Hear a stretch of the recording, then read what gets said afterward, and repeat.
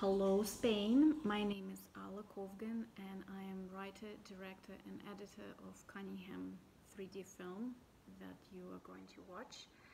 I'm excited that our distributor Filmin manages to release it theatrically, even though I'm not able to be there with you because of the pandemic. I was asked to record a bit of an introduction. The film has been distributed in 33 countries and I've participated in many question and answer sessions, so I wanted to summarize and answer a few questions that you might have in advance. So people often ask why Merce Cunningham, and I always say that I never wanted to make a film about Merce Cunningham because he's a kind of choreographer who works in space so much. He would have 16 dancers going to different directions and you cannot frame a single shot. But a film Pina came out by Wim Wenders about legendary German choreographer Pina Bausch, and it was a 3D film, and Wim used 3D in this very interesting way. You could feel very close to the dancers, as though you could step inside the dance, and that really interested me as somebody who has been involved in dance film collaborations for over 20 years. So this coincided with the last performances of the Merce Cunningham Dance Company, which closed on December 31st, 2011, and I was sitting there at the Brooklyn Academy of Music looking at those 14 dancers going different directions, and that really hit me that Merce and 3D could be a good fit. Primarily because they work with space so much and articulate relationships between bodies and space. I think the best 3D film will be the one that has no cuts, and how great for the dancers, they can actually dance. So that's how it began. It began from this idea to use technology to translate Merce's ideas into cinema with capital C. So it's not a biopic, it's really a kind of a journey through his work. Another question that often asked is who are the dancers in the film. When I got the permission from Merce Cunningham Trust to make the film, I was very lucky to work with Robert Swinston and Jennifer Goggins as my directors of choreography. Robert worked with Merce for 32 years and Jennifer worked for 12. Jennifer became my really right-hand woman. We've been together for 7 years making this film. And one of the motivations also to make the film was, when I was watching those dances for the last time, I felt like they would have no opportunities to perform this work again. And I felt that it's incredibly unfair to them because they are the last generation that carry Merce's legacy inside their bodies. There would be no more people like that. And I wanted to give them another life, an afterlife. So the dancers in the film, most of them, except for one, trained with Cunningham himself.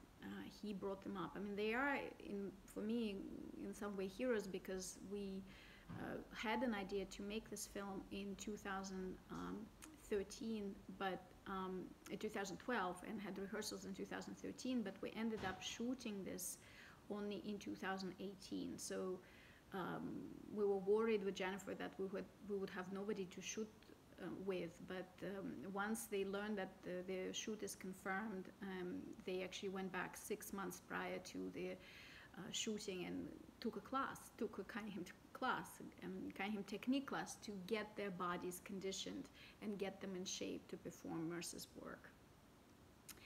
Another question that often asked is why is this period between 1942 and 1972?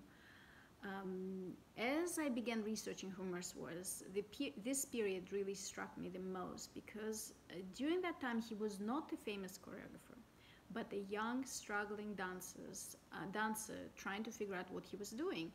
And the spirit he had and the sense of perseverance was just remarkable. I was incredibly moved by how he could continue despite all the struggles and all the obstacles he had, without any support, without audience, without press, but just surrounded by his friends and collaborators who basically gave him faith and hope and desire and kind of supported him to continue the work. And I thought that was sort of a forgotten period. That was somewhere in the past, and many people remembered Merce as an old man, and so I just wanted to bring that time back.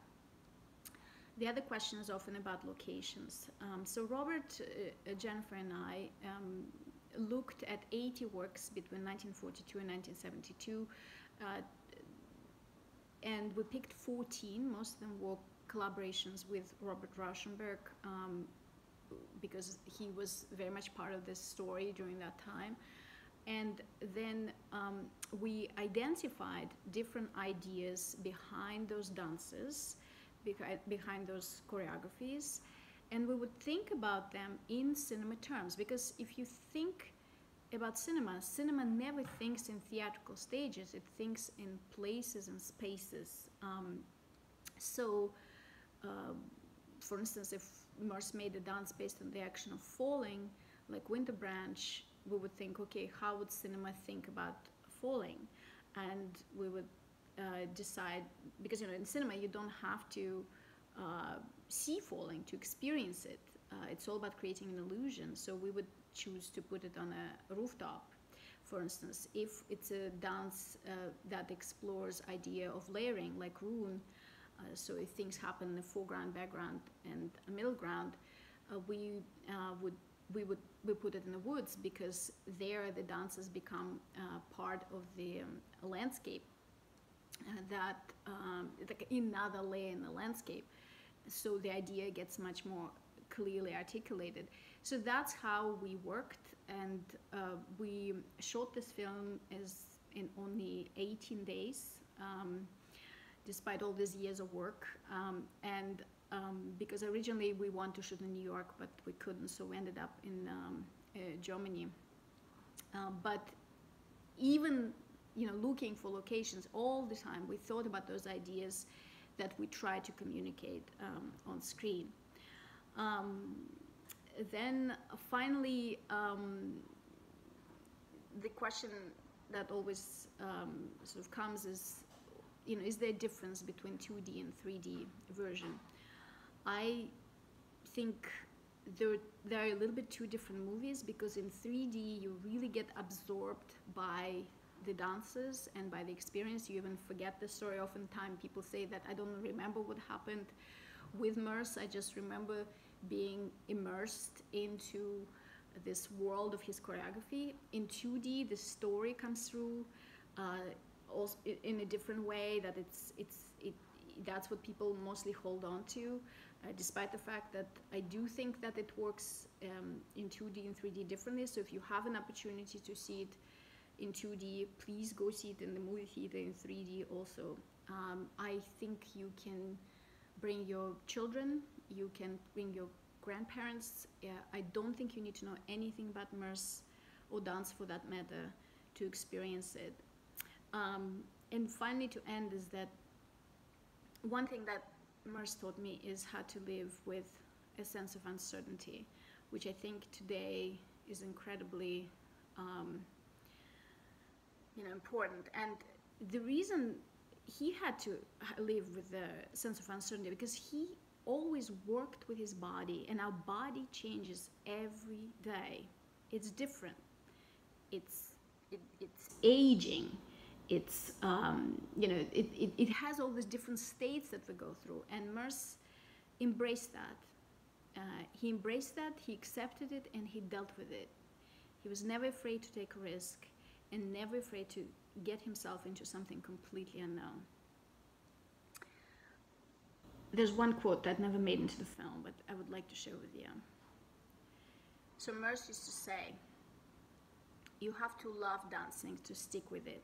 It gives you nothing back, no manuscripts to store away, no paintings to hang on walls in the museums, no poems to be printed or sold, nothing but that single fleeting moment when you feel alive." Please enjoy. Thank you.